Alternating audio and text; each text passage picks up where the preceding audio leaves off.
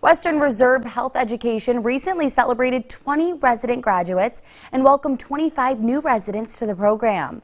The program has a long history in graduate medical education.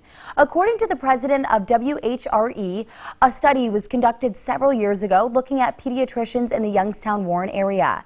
The study found that 61% of practicing pediatricians graduated from this program. The program was also the first organization to offer residency training in the area, and now it's attracting people to come and stay in the area.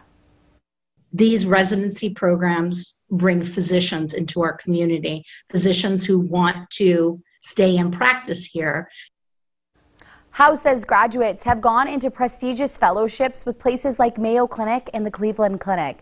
WRHE offers 4 programs: family medicine, internal medicine, general surgery, and ENT fellowship.